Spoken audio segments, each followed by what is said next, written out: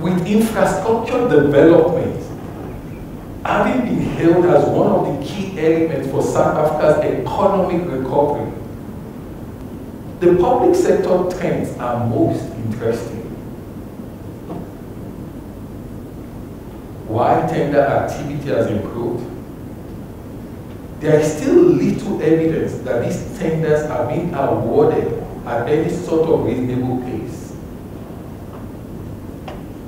It also raises questions about the claim that any of the gazetted strategic infrastructure projects from 2020 were indeed shovel-ready or being fast-tracked on any sort of broad base.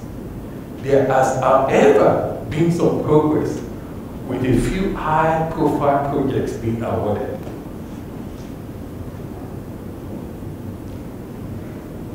The BEX report has also showed a decrease in public sector clients, especially SOEs. No joke, but with 50% of our projects, they are now coming from the private sector clients. This is far higher than 2020 and 2019. So the key is that we are seeing the private sector coming to fill in some of the gaps that have been left hanging by the public sector.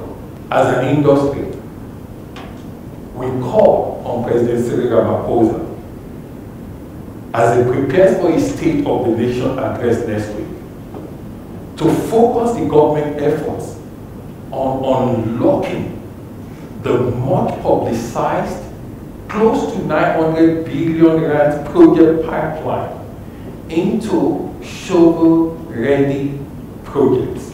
We believe that the state can achieve this by leveraging as much of the technical and built environment capacity in the private sector as is needed to fill the gap that exists in public sector as a matter of urgency.